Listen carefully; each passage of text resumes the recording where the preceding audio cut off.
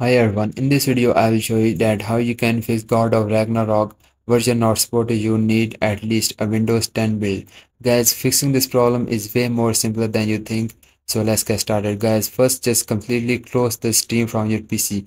Click on the Steam on the top and then click on the exit.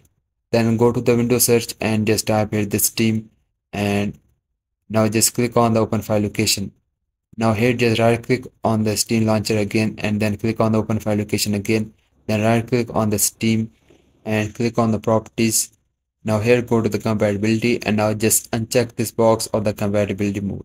You just need to make sure that you uncheck it, then click on the apply, then click on the OK, then go to the Windows setup with the Steam and open it.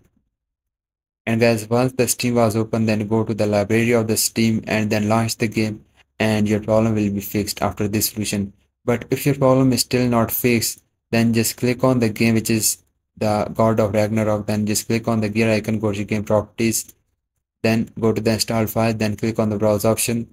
Now here you have to just look for your game launcher or the game exe file.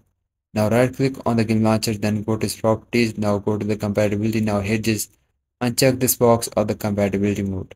Once you uncheck it, now go back and launch your game, and your problem is definitely fixed after this solution. And if yes, please don't forget to like this video, and I will see you guys in the next one, and bye bye.